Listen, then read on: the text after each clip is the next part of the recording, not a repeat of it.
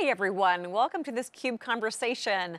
I'm your host, Lisa Martin. Madhura Maskasky joins me again, co-founder and VP of Product at Platform9. Madhura, it's great to see you. Welcome back to theCUBE. Lisa, great to see you again. Thank you for having me. So I think we last spoke with you, I think it was KubeCon a few months ago. What's going on at Platform9 since we last spoke? Give us the scoop. Yes, lots of things happening. I think the most recent one that I'm very excited to share is 5.8 release of Platform9 Managed Kubernetes and Managed KubeWord is out. And just a quick note on KubeWord is not many people are familiar with what KubeWord is. It is Kubernetes native virtualization technology. So KubeWord really enables you to run VMs, virtual machines, side by side with containers on your Kubernetes clusters. It's a Kubernetes, it's one of the CNCF validated Kubernetes add-ons, and it has been in development for several years now. And we at Platform9 are finally ready to release it as a generally available, as a GA-ready version as part of Managed Kubernetes. So that's the exciting news. Exciting. What's the tagline for 5.8? I know there's a lot in there about controlling costs, but what's that overall tagline? And then can you kind of break it down into some of the key features that are going to be available for your customers? Yeah, so our mission has always been to accelerate your cloud native journey, right, in the fastest and the most cost-effective way possible. And so the tagline on 5.8 is very consistent with that. It is essentially help you accelerate your existing legacy workloads as well as your new cloud native workloads, all on the same underlying hardware footprint, whether it's in your private data centers or in a public cloud, with a cost focus. Right? So cloud native acceleration with cost focus is still the overall tagline, but there is details around how exactly 5.8 in a specific way enables that for you. So target audience, IT infrastructure, platform engineering, developers, DevOps teams. Walk us through some of the ways in which this will help organizations control costs, because obviously that's a huge priority for every business.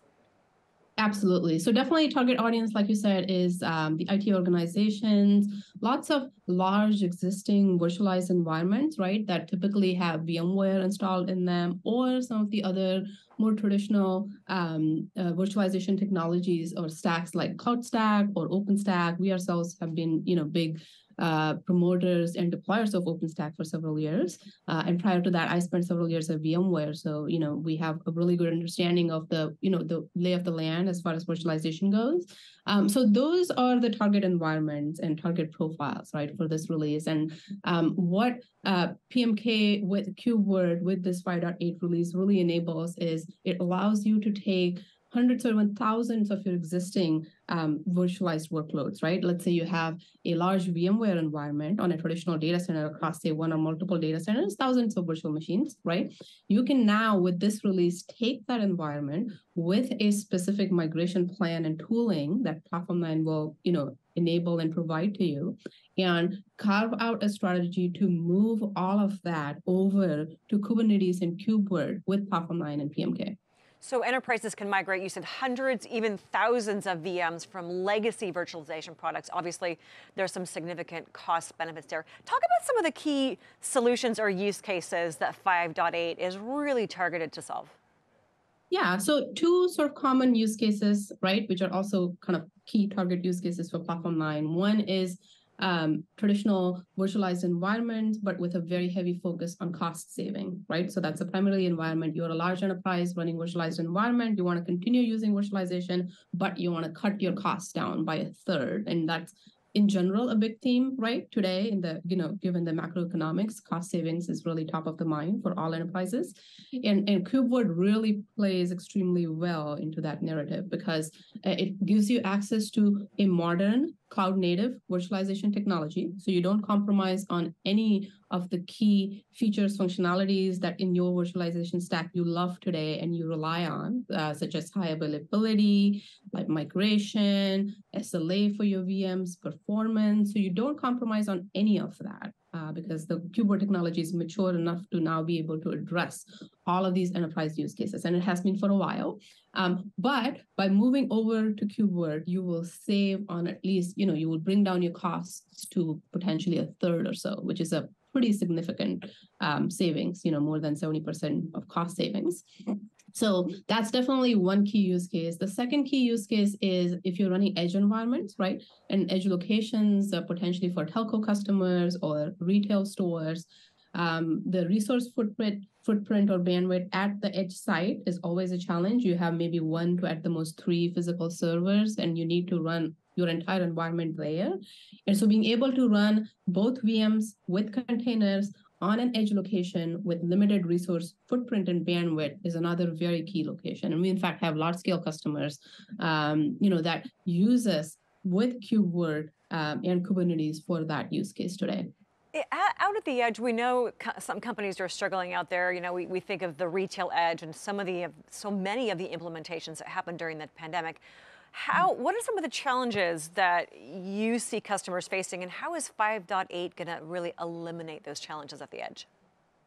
Yeah, so the common challenge is, the pattern with edge sites is you have hundreds and thousands of them, potentially thousands. So think of them as a large footprint of micro data centers, right? When you have such a large and diverse footprint and their geographical locations may be spread all across the world, you want to utilize as much automation as possible, all the way from your physical servers, all the way up to when your application gets deployed, right? And a lot of existing technologies will focus on automation when it comes to deploying that app, but not necessarily on the automation all the way down to the stack. For example, what happens once you rack and stack and power on a physical server in a coffee store? Who needs to go in there in person and configure some things, install some Windows apps, etc., maybe, so that you can then do some automated app deployment on top. And so we address that problem. We think that's one of the biggest challenges, right, around being able to, retailers, telco companies being able to leverage a lot more of cloud native technology and a lot more of just, more of the recent cutting edge technologies in general, right? Because technology adoption gets hampered if you don't have as much automation in your stack. So that's the problem that we address at its heart. The Platform9 is all about complete, software as a service powered automation. And so we enable that by taking over your environment from the moment your servers are powered on. And we do everything from operating system install all the way to installing Kubernetes, KubeVirt, and then your applications. Talk a little bit about some of the testing that you guys did at scale. We talked earlier about hundreds of thousands of VMs, but you guys tested this at scale, a few nodes in thousands of locations for edge cases, hundreds of nodes in a few locations for data center, public cloud regions. Talk a little bit about some of the testing at scale that Platform9 did for 5.8. Yeah, absolutely. So one of the benefits we have is we have existing large-scale enterprise customers that are actually deploying us at really high scale. So the product does get tested on a regular basis through that. But specifically for every GA release of Platform9's products, whether it's the 5.8 release or otherwise, we invest in a significant scale testing exercise, right? And so one of those we did for this release, specifically with networking focus, because some of our customers are planning to run large-scale, VNF workloads, which are very networking heavy, and they rely on certain core network acceleration technologies like DPDK and SRIOV, etc. So we invested in a very large-scale testing exercise with a large server footprint, large VM footprint on top, and we specifically tested for these networking heavy workloads. And in fact, in some cases that we found for this one specific customer where their existing environment was CloudStack, which is one of those virtualization technologies that we spoke about, we found that the performance for components like their Palo Alto Firewall, VNF, for example, improved by about 300% or so. So a pretty significant performance improvement compared to what they were used to and what they've been running so far. That's nice. That's a significant performance improvement. What's been some of the other customer feedback on 5.8 that you guys have gotten that it really excite you in terms of the trajectory that the technology is on? Yeah, so I think the consistent feedback has been the product and technology combined with the core benefits that Platform9 already offers, right? Which is completely savings on your operational costs, savings on your migration costs, etc. through a SaaS managed model, also available on-prem, but in both form factors. Combining that with KubeVirt being generally available and completely production ready really allows going back to those two use cases for the traditional environments as well as the edge workloads to now run efficiently while keeping the cost as one of the primary elements, right? So from some of our customers, we've heard that these performance enhancements, for example, are really enabling them to move away from that legacy virtualized environment to this modern stack with the faith and peace of mind that this stack is completely production ready and it will cover them for all of their key use cases while saving costs. So that's been kind of the general theme of feedback. Got it. So for customers that you talk to or prospects where they're struggling with IT modernization, their initiatives aren't as successful, what's your secret sauce? What's your superpower? Why Platform9? What do you say? Yeah, so I think typically that struggle comes from not being able to see a cost-effective and concrete plan towards migrating from what you have today towards the end state that you want to achieve, and you have a view of what that is. And so we attack that problem at every phase of it, right? Starting from migration and being able to provide the automated migration tools, which by the way tends to be one of the biggest challenges, which is I have, say, large-scale VMware environment. I've been utilizing that for 10 years. I want to cut my costs. I want to go more cloud native, more Kubernetes, but I don't have even a good way to take my thousands of VMs, and I don't even know if they will run well on Kubernetes. So people even have fundamental questions and lack of knowledge. And so we kind of attack that problem at the entire, all of those phases, from being able to educate you on how the migration is going to work, to actually completely owning and driving that migration for you, to then giving you a 99.9% SLA for your workloads once you start running them on Platform9, right? Which means our neck is on the line. We owe you service credits if we are not able to meet that SLA for a certain period of time, which is a very high level of commitment. And that also helps us build a level of trust with our customers. And it, lets them know, it gives them the assurance that there's a partner in this journey that is always going to have their back. Oh, and that's so critical, that trust that you mentioned. It's currency, right, these days, and your customers know and trust Platform9 and what you guys are delivering. You talked about controlling costs. You talked about some of the key features and functionalities. What's the general availability plans? When and where can customers get their hands on this? Yeah, so 5.8 release is actually generally available now. So the best way to learn more about it is to go to our website, go to the documentation site, read about the release notes, read just in general more about the release. And then the best way to get their hands on it is to contact us if you are a new prospect. If you're an existing customer, reach out to support and they'll make sure that you get the latest bits of the release.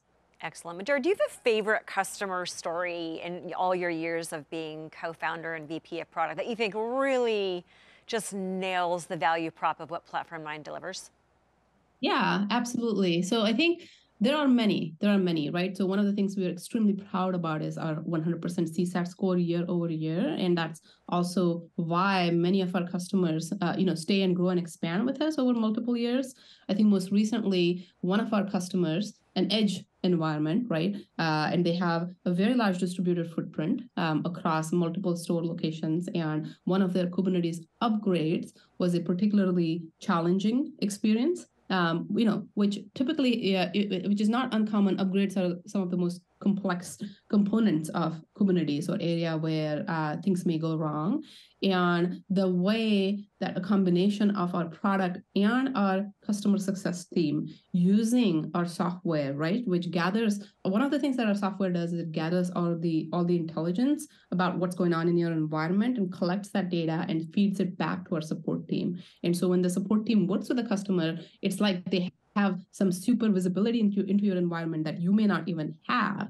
And so I remember and quote the customer's words, there were some magical heroics that went into place in helping us go successfully through this challenge in the Kubernetes upgrade. And I really took those words to heart. And, it also resulted in a big expansion for Platform9 with that customer. So that was just one of the recent one. But many such experiences. And it makes you feel grateful and happy for doing what you do. Absolutely. There's nothing better than that customer validation. I always think there's nothing more potent and powerful than the voice of the customer really articulating that value prop and showing big significant performance improvements, cost reduction, et cetera.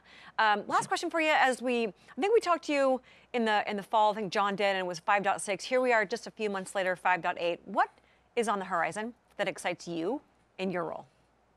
Yeah, no, absolutely. So there's multiple things happening at Platform9 right now, which are extremely exciting. On one end, we just spoke about virtualization. That's a trend we're really focusing on and investing in. On the other end, with the overall cost saving theme, with that in mind, there are, the other biggest area where customers, environments, et cetera, face cost pressure is running Kubernetes on the public cloud. And we're building something really exciting in that area as well that should help customers save a ton of money when running Kubernetes on the public cloud, right? So just in general, this theme of helping customers save costs while running their cloud native technologies is really, really exciting to us. Hugely valuable.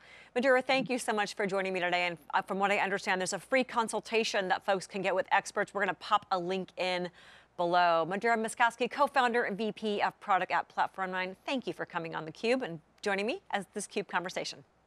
Thank you, Lisa. Have a great day. You too. We want to thank you for watching and say keep it right here for more action on theCUBE, your leader in hybrid tech event coverage.